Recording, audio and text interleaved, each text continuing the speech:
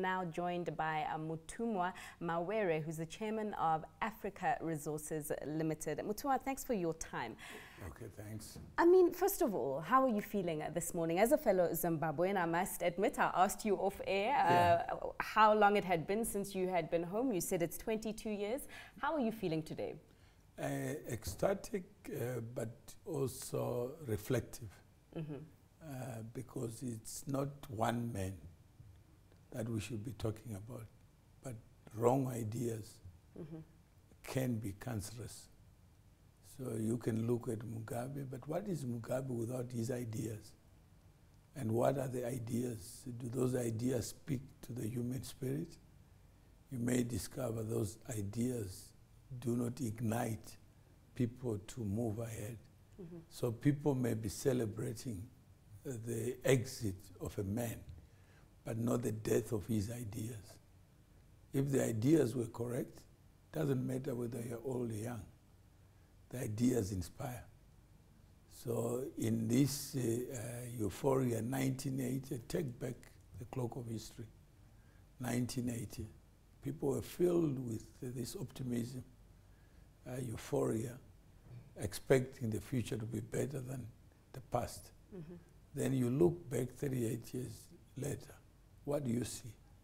Squandered opportunities, hopes that were dashed, dreams that were reduced to nightmares. So what is it? Can we say one man is the explanatory variable? Absent Mugabe, Zimbabwe will lift itself out of where it has been. The journey is traveled. Could it be one man driving that trajectory, or a Titanic sinking, and one man is responsible? Well, Mugabe, we know, is powerful, but certainly not that powerful to have done all of that single-handedly. But if you can just take us through your history. I mean, 22 years ago when you did leave Zimbabwe, or why did you leave?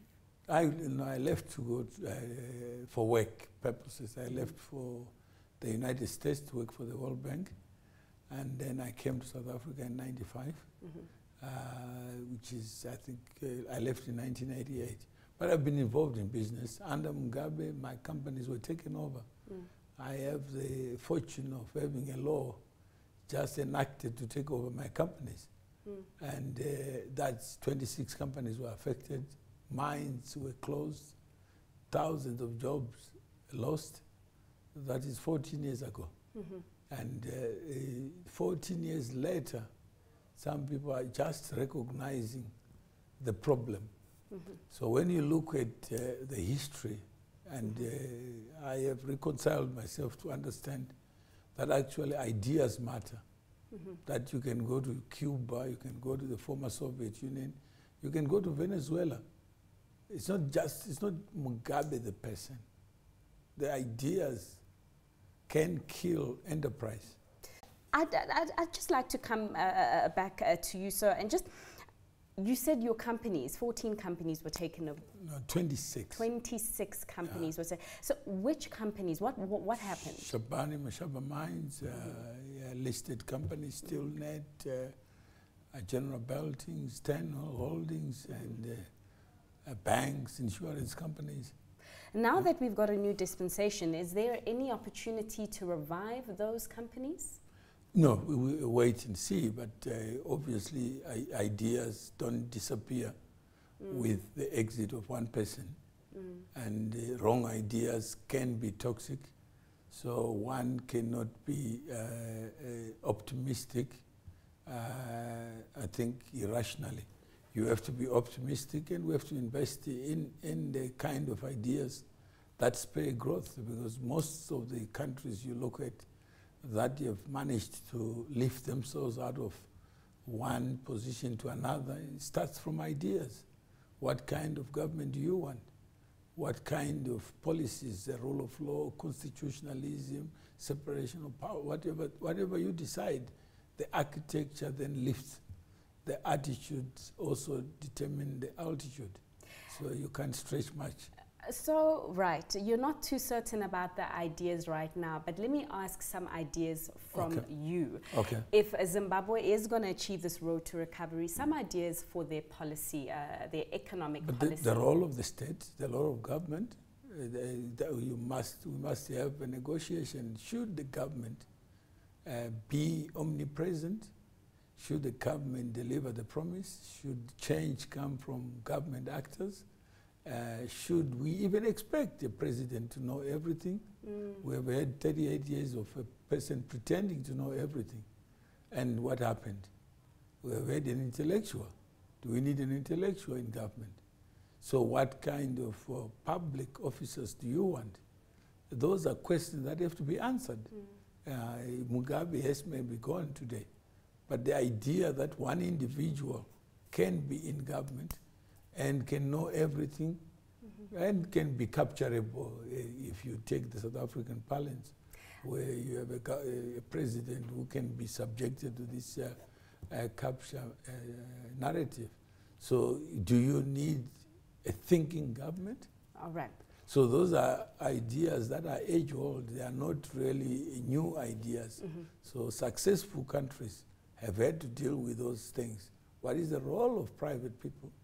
We've covered the issue of leadership and the right kind of thinking, not just intellectuals. That's right. But let's talk about other issues there. What other lists or what other items should be on the list Even of economic reform? just trading liquidity. Liquidity. I mean, itself is an asset. When you look at cash, some people call it cash, but some other people call it value, because cash is just an expression of value. But if it's now locked, imagine you surrender your property in a bank, then you want to withdraw it, then there's a long story. It's no longer property. Effectively, you have diverted someone's property into an area where they have no access to it. So cash on demand should be an idea that if it's cash in my pocket, it's my cash. If it's cash in a bank, it's still my cash. So when I need it, I must have it. So those are simple ideas. Trade, what are the ideas? Foreign exchange, what are the ideas? They used to say that only in Zimbabwe do you have a crime called externalization. Imagine your US dollar is a foreign currency. Then you are accused of taking out of Zimbabwe. That in itself, that idea alone, does not inspire, because no government is an exporter. Because for you to export something of value and get value for it, you must have done something, because you can't force the customer to pay. Whose money is it when you sell across the border? Is it government? Is it the private exporter? So simple ideas that we are missing. So unless we get to grips with those ideas, you may find the wrong ideas also can cross the Limpopo into South Africa. Which we certainly wouldn't want, and many would say that some wrong ideas have even been born here. They have legs. But what about the issue of empowerment? I mean, we did have some business people commenting on reversing some of these indigenization laws there in the mining sector. In itself, that God created resources common to man. So we can't get an invoice from God. The resources exist. Then imagine somebody says, because I'm black, I must have a claim on the creations of somebody external to us. So if you are looking at value, how then do you place this idea called empowerment? Do we even understand what it means? Because these laws come sometimes from flawed ideas that says people from Europe came here with one-way ticket, they paid for their travel, they arrived here, they came to oppress us, but guess what? They built homes here. They wanted to stay. And a person who is foreign, even colonialism itself, is an idea that nobody actually knows what it means. Because I can't live in Europe to be poor in Africa. So the people are here. So how do we build Africa? Do we need to be diverse? If the answer is diversity brings strength, brings value, let's celebrate diversity. Because all we want is to live, not to own.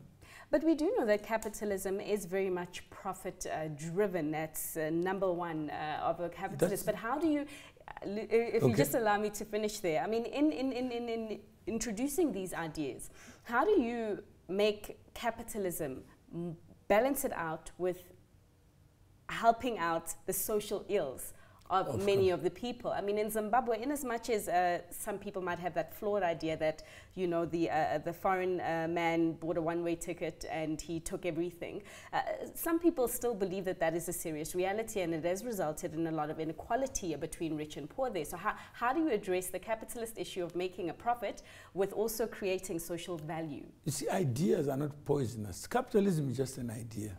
This doesn't exist. I've never seen an address where Mr. Capital is. But human beings create value.